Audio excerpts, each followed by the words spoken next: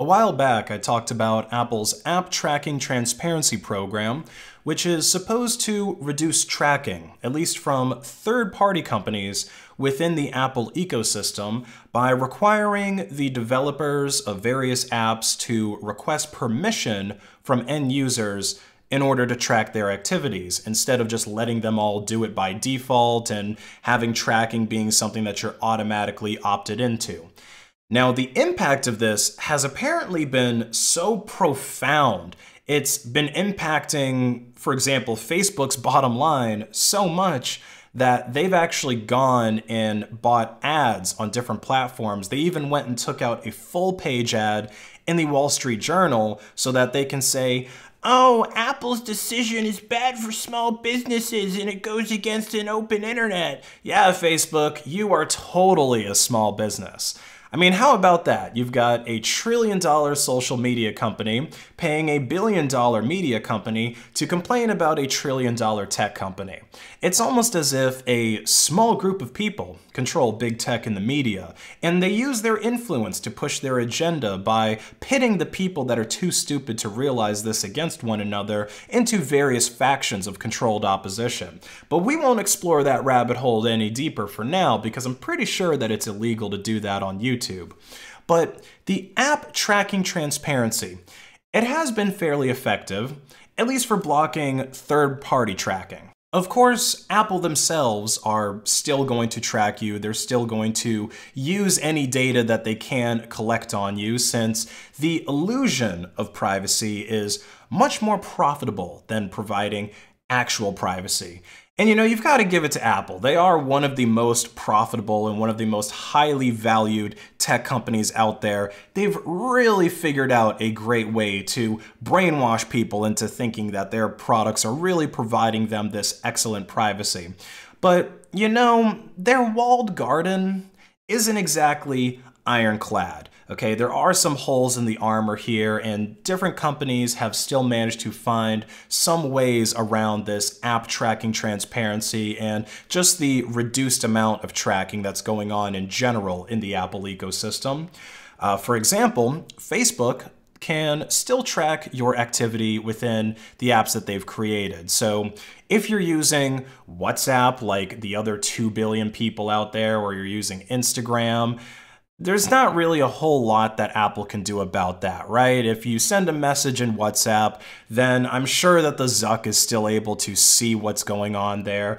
I know, oh, they've got the end-to-end encryption. Yeah, sure they do. I mean, if you really honestly believe that Facebook or Meta or whatever they're deciding to call the company this week is using genuine end-to-end encryption and not spying on you within WhatsApp, then I don't know if you can be saved at this point. But you know, there's another way that you can track people on Apple's platforms.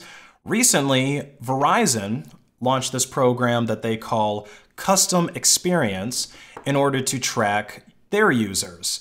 And we can take a look right here on their website what this is all about. So what are Custom Experience and the Custom Experience Plus? Why should I participate? Your participation in our Custom Experience program helps us personalize our communications with you, give you more relevant product and service recommendations, and develop plans, services, and offers that are more appealing to you. So they make it sound like it's something that's just a benefit to you, but in reality, this is just collecting data in order to do targeted advertising, the same thing that literally every company is doing. I mean, seriously, targeted advertising must be one of the most profitable things that have been created in the past decade.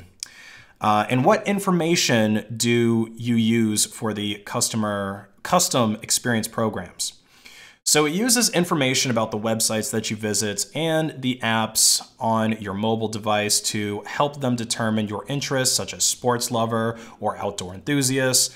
And they say that they use the first part of the web addresses, and they do not use any information past the first / or question mark. So allegedly, what's going on here is they're seeing the websites that you go to, but they're not necessarily seeing your search queries. So for example, Verizon can see that I'm going to DuckDuckGo, but they can't see that I'm searching for the best prices on depleted uranium near me. There's also the Custom Experience Plus, which collects even more data on you, basically everything that the Custom Experience program collects, but in addition to that, device location information, information about your Verizon FiOS services, and customer proprietary network information. And this includes things like the phone numbers that you are calling and the times of day that you receive those calls. And the spooky thing about this is that there isn't anything that Apple's app tracking transparency can do about it because Verizon owns the cell towers. So their ability to track people goes much deeper than an app or a setting in iOS. And this tracking is also present on Android phones, okay? Don't get it twisted and think that this is just me bashing Apple once again.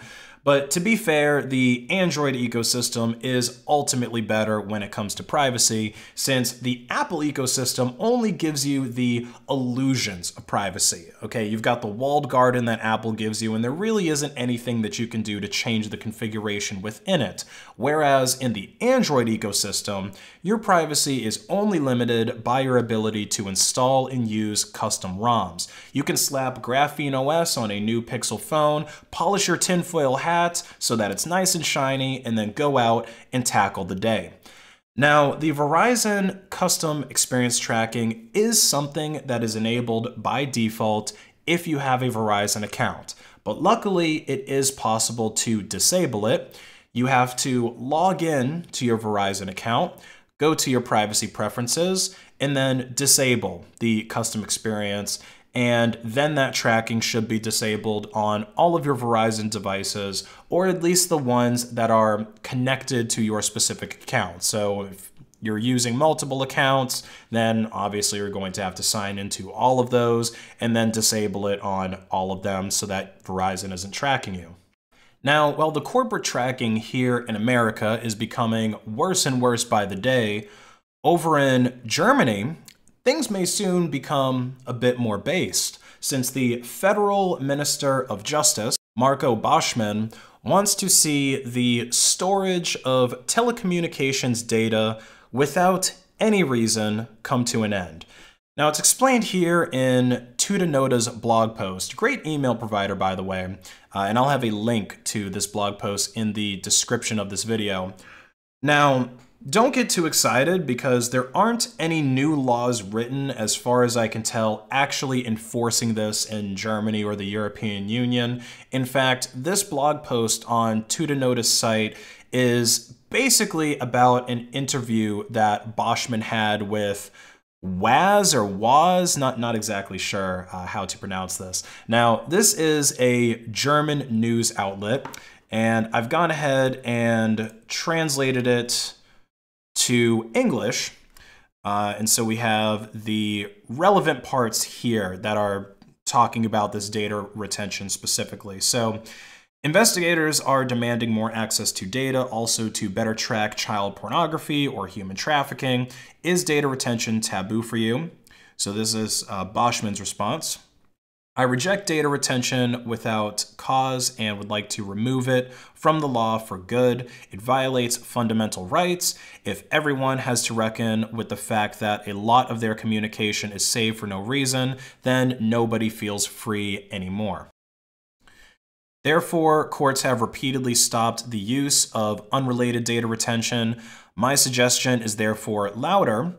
Telecommunications providers should have to quickly back up data on a specific occasion by order of a judge so that the police and public prosecutor can then evaluate it. In contrast to data retention, in which the data of all citizens is saved, this should only be done for specific people on a case-by-case basis. This procedure should only be possible if serious criminal offenses are suspected. That would be in line with the rule of the law and would again give investigators an instrument for uncovering criminal offenses. That would be a gain for freedom and security at the same time. So yeah, I really hope that Germany is able to make it a crime to just retain data on people unnecessarily. It really sucks that the United States started this trend of just spying on all of its citizens and storing data about everything that they do online for years and years on end. This sounds like a big step in the right direction to ensuring people's privacy in a world that is becoming more and more riddled with spyware. Hopefully this becomes law before I go and visit Germany. But that's it for this video, guys. Like and comment to hack the algorithm, and have a great rest of your day.